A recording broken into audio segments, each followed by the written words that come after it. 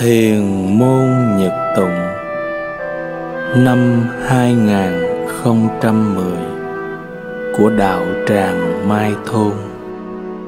Việt dịch Thiền sư Thích Nhất Hạnh. Người đọc Thích Chân Pháp Tịnh.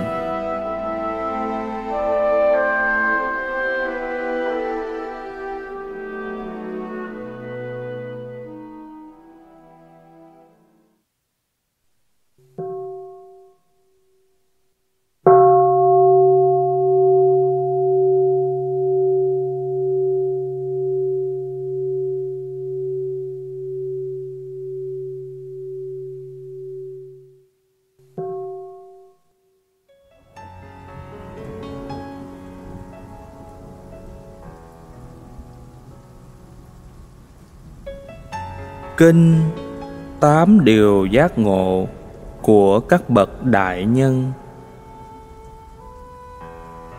Là đệ tử Bụt thì nên hết lòng, ngày cũng như đêm, đọc tụng và quán niệm về 8 điều mà các Bậc Đại Nhân đã giác ngộ. Điều thứ nhất là giác ngộ rằng cuộc đời là vô thường. Chế độ chính trị nào cũng dễ sụp đổ. Những cấu tạo của 4 đại đều trống rỗng và có tác dụng gây đau khổ. Con người do tập hợp của 5 ấm mà có, lại không có thực ngã, sinh diệt thay đổi không ngừng, hư ngụy và không có chủ quyền. Trong khi đó, tâm ta lại là một nguồn suối phát sinh điều ác, và thân ta là một nơi tích tụ của tội lỗi. Quán chiếu như trên thì dần dần thoát được cõi sinh tử. Điều thứ hai là giác ngộ rằng càng lắm ham muốn thì lại càng nhiều khổ đau, rằng bao nhiêu cực nhọc trong cõi sinh tử đều do ham muốn mà có. Trong khi đó, người ít ham muốn thì không bị hoàn cảnh sai sử, lại cảm thấy thân mình và tâm mình được thư thái. Điều thứ ba là giác ngộ rằng vì tâm ta rong ruổi, chạy theo danh lợi, không bao giờ biết chán, cho nên tội lỗi ta cũng theo đó mà càng ngày càng lớn. Các bậc Bồ Tát thì khác hẳn. Họ luôn luôn nhớ nghĩ đến phép tri túc, an vui sống với đời đạm bạc để hành đạo, và xem sự nghiệp duy nhất của mình là sự thực hiện trí tuệ giác ngộ. Điều thứ tư là giác ngộ rằng thói quen lười biếng đưa đến chỗ đọa lạc. Vì vậy, con người phải chuyên cần hành đạo, phá giặc phiền não, hàng phục 4 loài ma và ra khỏi ngục tù của 5 ấm và 3 giới.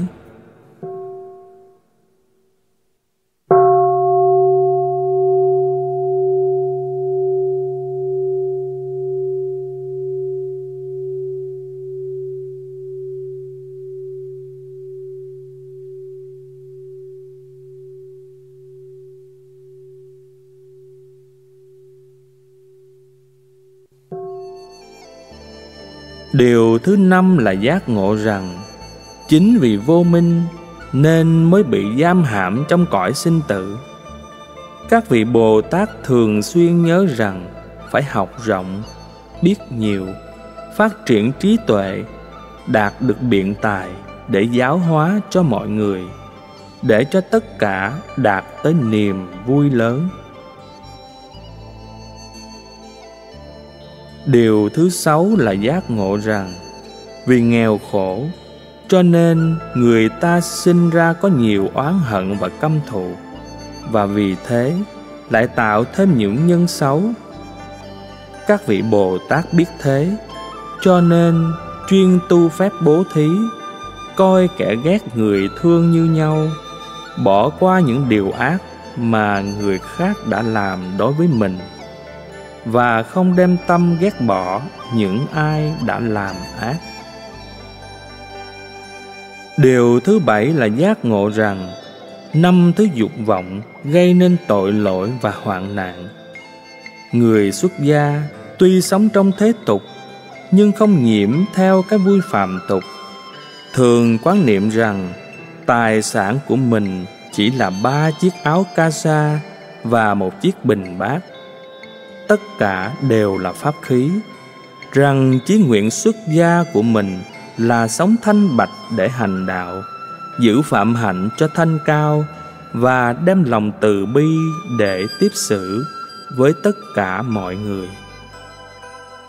Điều thứ 8 là giác ngộ rằng vì lửa sinh tử cháy bừng, cho nên mọi loài đang chịu biết bao niềm thống khổ. Biết vậy cho nên ta phải phát tâm đại thừa, nguyện cứu tế cho tất cả mọi người, nguyện thay thế cho mọi người mà chịu khổ đau vô lượng, khiến cho tất cả chúng sinh đều đạt tới niềm vui cứu cánh. 8 điều nói trên là những điều giác ngộ của các bậc đại nhân, Bụt và Bồ Tát. Những vị này đã tinh tấn hành đạo, tu tập từ bi và trí tuệ, đã cưỡi thuyền pháp thân đến được bến niết bàn.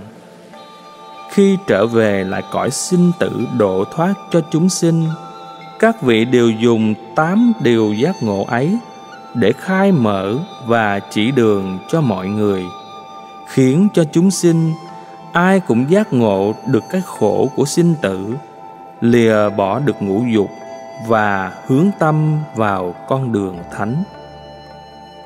Nếu đệ tử Bụt mà thường đọc tụng 8 điều này, thì mỗi khi quán niệm diệt được vô lượng tội, tiến tới giác ngộ, mau lên chánh giác, vĩnh viễn đoạn tuyệt với sinh tử, thường trú trong sự an lạc.